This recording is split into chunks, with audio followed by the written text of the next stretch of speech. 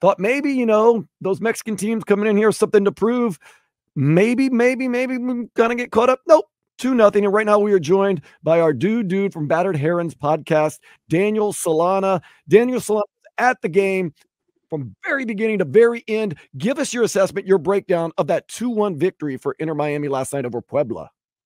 I mean, I think it was a fantastic win, considering, the team continues to play without Messi. This is now 21 out of 24 points without having Messi on their team. Let me tell you, Dan and Vlad, it was the first game in the history of Inter Miami that I felt from start to end where there was no issues or no issue winning the game. So I felt comfortable with Inter Miami winning the game from the first whistle to the end. The defense looked solid. We had the new player, David Martinez, starting, which was fantastic. You had Drake Callender sitting on the bench, which was another surprise. CJ Dos Santos stepped in. The backup played fantastic, had 2 excellent saves, got a clean sheet. So overall, I think it was an unbelievable way to start Leagues Cup. Wait a minute. So Mr. Callender sits down. I didn't see the game, obviously. So the starting goalie sits down and the backup plays well. Is that something we're going to continue to see? Maybe a little bit more of the backup? What's going on there? It's possible. So I know after the game, Tata, when they interviewed Tata in the press conference, he mentioned that it was his decision to sit Drake. So it's not like there was an injury to Drake, much like how there was to Toto Aviles.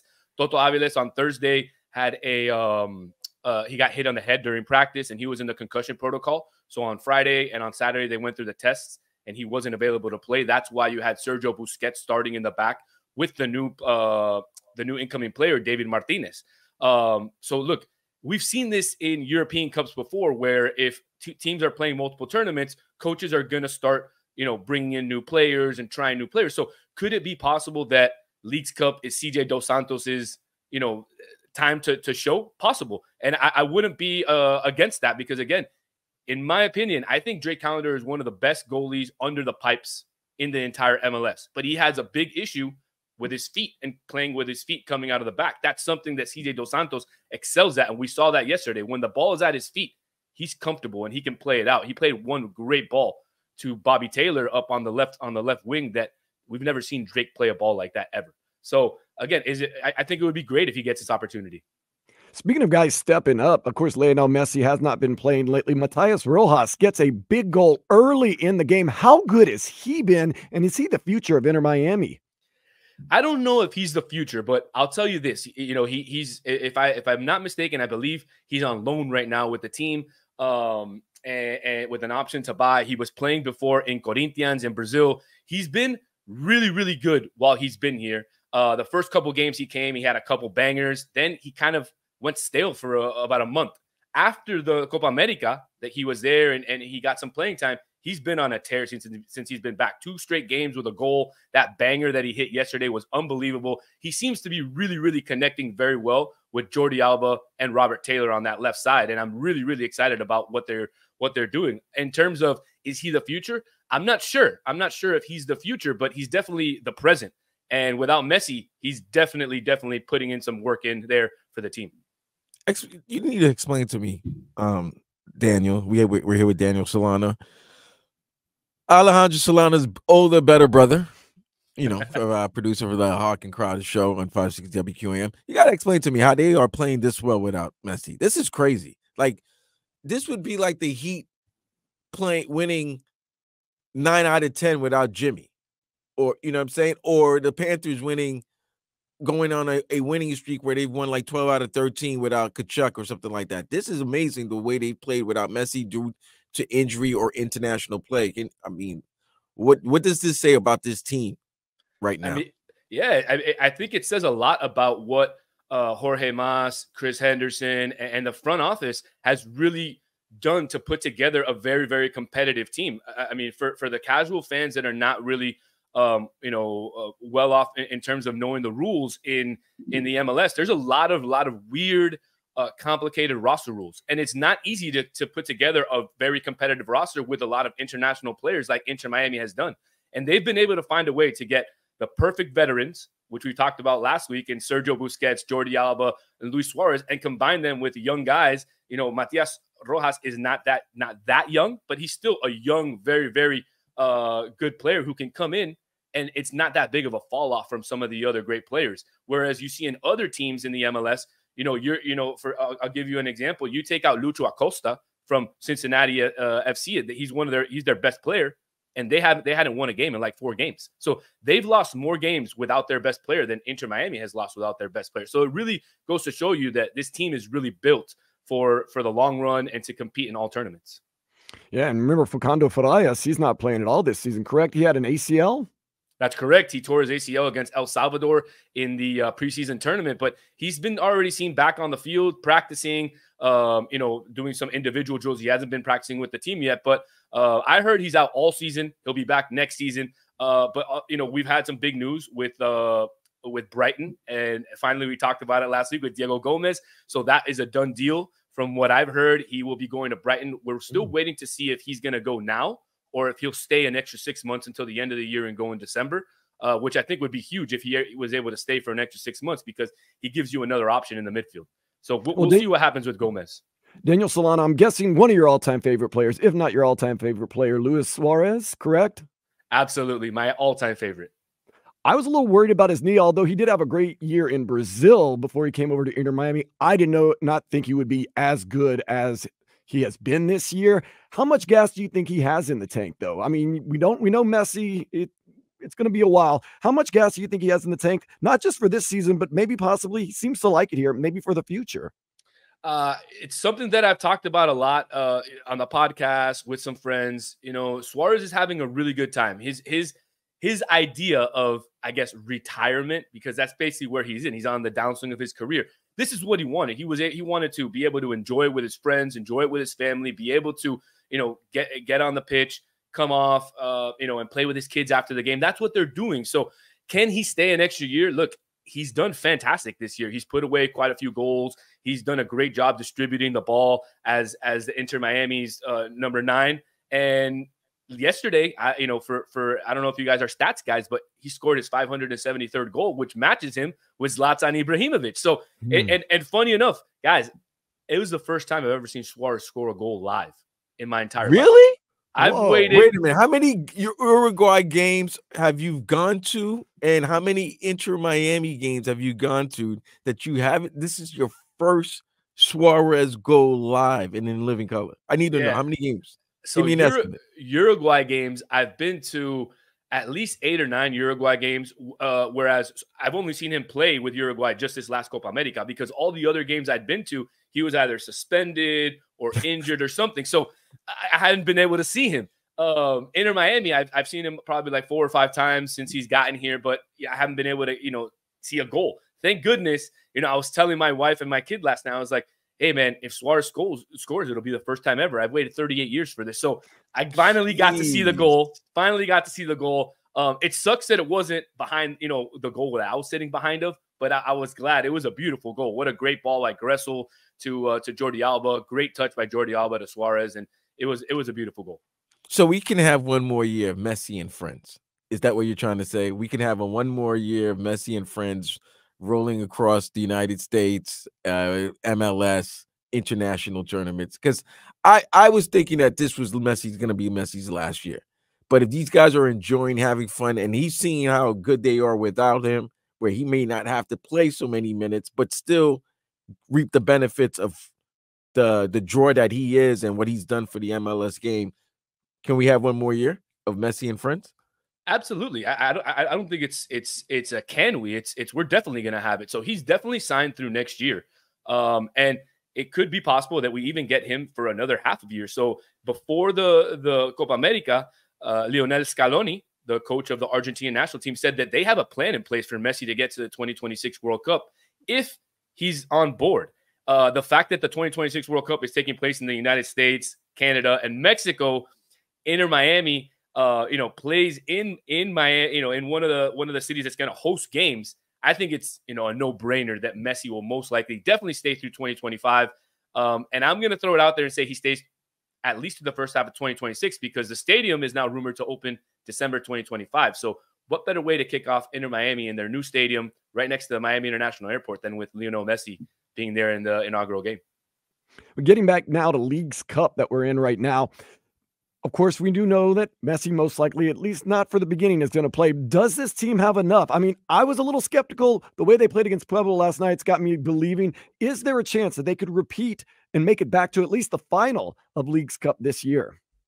Is there a chance? Yes. It's not going to be as easy as it was last year, just because of the scheduling and the way it is. So Inter Miami played Puebla last night, who is one of the weaker teams in Liga MX. They get Tigres next Saturday, who's one of the better teams. They have Gignac and a lot of other very, very good players that play on that team. They've won CONCACAF Champions Cup before. So, these are they're going to be tough games. Now, if they beat Tigres and they make it to the next round, then they'll match up against the second place team from the group of Toronto FC, New York Red Bulls, and I forget the third team that's in there. Now, Toronto won last night. So that's a good thing. It could mean that Toronto ends up second place. Inter Miami gets a nice, favorable matchup.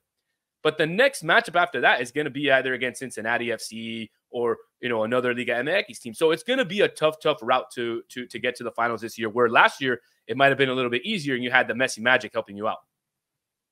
Yeah, and you might have to face a team like America out of Mexico City, which is always a daunting task. But right now, I'm not ruling this team out. I did not see them doing this well without Messi, to be honest with you. Absolutely not. You might not have, but you did? Battered Heron's podcast has tape on you believing? I will. They do have tape. It's out there. Before Messi left, I said, everybody was saying 8 or 9 points out of the 18 of the games that Messi wasn't going to participate was probably doable. I said if it was less than 12, I would be disappointed. Obviously, 18 would have been fantastic. They got 15, so clearly I was on some sort of right pattern, right track here. And now they're 21 out of 24 without Messi. So all those rumors about Messi, Inter Miami not being able to win without Messi and all that, it's clearly false, because you win 21 out of 24. You're playing, the defending champion, and you rout them at home, and then you win all those other games. I mean, you can't. That can't be an excuse anymore. Yeah, it really does seem like this Inter Miami team is built just more than just Messi. They didn't just put Messi in there and say everyone play around him. They actually really do have it going on, and it's always been fun. You were at the stadium last night. How was the crowd? Now, we're talking about the Messi effect. We know that wherever Messi shows up, it's must-see soccer. Was the crowd, and I know we've got the great supporters groups like the Southern Siege, and we got Vice City 1896. The supporters groups are going to be there. But how was the overall crowd at Chase Stadium last night? Well, I don't know if you guys saw. I posted announced crowd was 16,400 and something. So that would mean it was about a 75% sellout. I can tell you, prior to the game starting, the West Stand was completely empty. The only thing that was that was full was where the players' families sit. The North and South stands, which is the North Stand is where all the La Familia sits, that was slammed, completely slammed. The South Stand, where I was sitting, completely slammed. So the only one side that was kind of empty was that West side. But I mean, given the price of the tickets on that side, it's kind of understandable. I know that some season ticket members paid north of $130 for their tickets. Unfortunately, some couldn't go yesterday, and they couldn't even sell them for $20. So, I mean, and that's crazy. I mean, you've got Busquets, Jordi Alba, Suarez, and the tickets were $14, $15 yesterday. I mean, it was unbelievable how low the tickets were, but it was great to see a nice turnout, especially with all this boycott Leagues Cup thing that's going on. And you've seen, on social media, so some supporters group, 2 supporters groups from Minnesota said that they weren't going to go to the games. A supporters group from Austin said that they weren't going to go to the game. But Friday night, that Austin Pumas game was wow. It was just crazy. What a crazy game. The fans were going nuts. So I don't know if this boycott Leagues Cup thing, this Leagues Cup versus US Open Cup, I don't know if it's a real thing, because everything that I see, every stadium is rocking for these games. And the Liga MX fans, they don't care about the US Open Cup. They're going to show up and they're going to show out. The one thing that I love is that MLS has been taking them to town every single chance they get. I mean, if I'm right, if I'm not mistaken, I think it's 5-1 MLS to Liga MX in the head-to-head. So that's a really good start to the Leagues Cup for MLS, especially with everything going on, between Mexico and US and that battle that they have going on. It's what a lot of people have overlooked, that MLS, as much as you want to knock it, a lot of people, it's an easy punching bag. They have held their own against Liga MX over the past 2 years, at least so far in these Leagues Cups.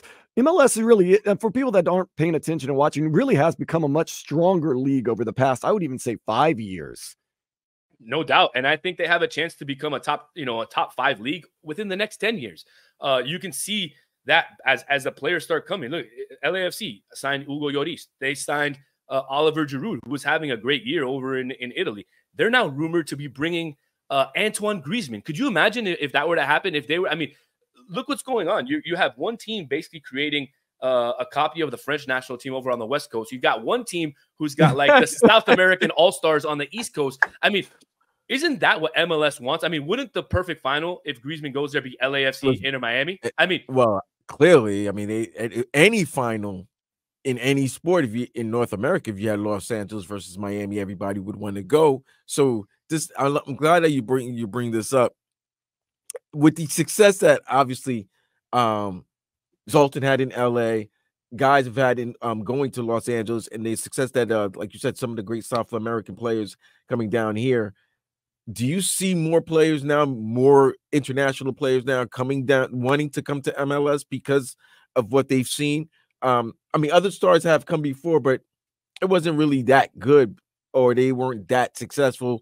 But in recent years, you see the success that some players have, going in the back nine of their career. So do you see any more? And if so, what names do you think may come to the MLS, or especially Inter Miami? Yeah, I mean, I think in terms of a league, it's going to be based on how teams operate. So I think a lot of players are going to want to come to Inter Miami because they see, them bringing guys like Diego Gomez, like Federico Redondo. And look, Diego Gomez has been here for a year and a half, and they just sold him for 18 million or 15 million, and it could be up to 18 million. And if I'm not mistaken, they bought him for a little bit less than 10 million. So I mean, they're going to make money, and players are seeing that Inter Miami can be the jumping spot to get you, from South America. If you're not already seen, directly into Europe, you can come to an Inter Miami and then jump to Europe because it's obviously been seen. It's happening, and it's going to continue to happen. So I think it's going to be a team by team basis because other teams are not like that. Other teams are like to build from within, and they don't, necessarily buy the young players from South America. So it's going to be, again, a team-by-team basis based on how the owners feel that they want to run their team. Some owners want to spend money, some don't. That's another big topic. And again, we can talk about this for the next, year, all the crazy things that are going on in the MLS. And I'm sure we'll have more chances to talk. So, but to answer your question, Vlad, look, I think 100% more young players are going to come from both Europe and South America because we're seeing more and more happen. But in terms of what, I guess, star players, I think that's where you're kind of going to, or what big name players. Well, I mean, the reason why I asked you that, Daniel, is because, I mean, if you notice, they go to the big cities. So, and if they are successful, the city starts supporting. You see what's happened in LA, New York, when they had Henry, they started to support a little bit. And obviously we've seen what Messi Mania has done down here. So, as the MLS, but there's so many good teams in the MLS, like, but they're not major markets, but they have great fan base and anything like that. So what I'm asking is, are they maybe certain players maybe are they just looking at the major cities, or maybe they might go to a Cincinnati or so? Or, so I don't think necessarily Portland. Yeah, so Marco Reus, who is a big name in Germany and he played for Borussia Dortmund many years, he was rumored to be going to St. Louis City. At first, it was strong ties, and that's because St. Louis City, they have a general manager who's European, who's, I believe, German, and he has a strong tie there, and so there's a lot of and Berkey is also, if I'm not mistaken, I believe he's German as well. So there's a lot of ties there. Now, Vlad, you said it, man. He's going to the Galaxy. They want to go to big cities because that's where the action is. They want to be able to go eat and stuff. So I think it's on the owners, on the teams, and on the fan base's responsibility to make those players feel at home and want them to go there, show them. And that's been the biggest, I think, argument of folks saying, oh, well, it's not fair if Miami can, if they open up the cap, because Miami players are going to want to go there. And players are going to want to go to LA and New York and maybe Houston or Dallas because those are the bigger cities. Who's going to want to go to Columbus, Cincinnati, somewhere in Minnesota? not a lot of players, but that's on the teams and on the city's responsibility to show the player like, hey, we welcome you, we want you here. And might they have to pay a little bit extra because they don't live in a great, in Miami or whatever for that player? Yeah, you might have to, but those are the things that you got to do. I mean, that's what they do in PSG, right? They just give billions of dollars to whoever because nobody wants to go live in Paris. Let's be real.